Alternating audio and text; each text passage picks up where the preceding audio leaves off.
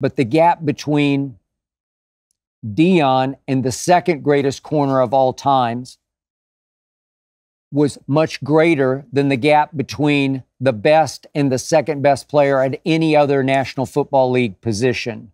And then you get into the detail of how Deion Sanders was the starting center fielder for the Yankees, the Braves, the Reds, and the Giants.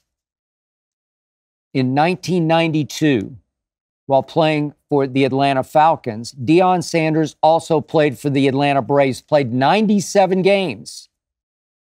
Quite a big chunk of the schedule. He batted .304 that year in 97 games for the Atlanta Braves. .304, he led the National League in triples in just 97 games with 14.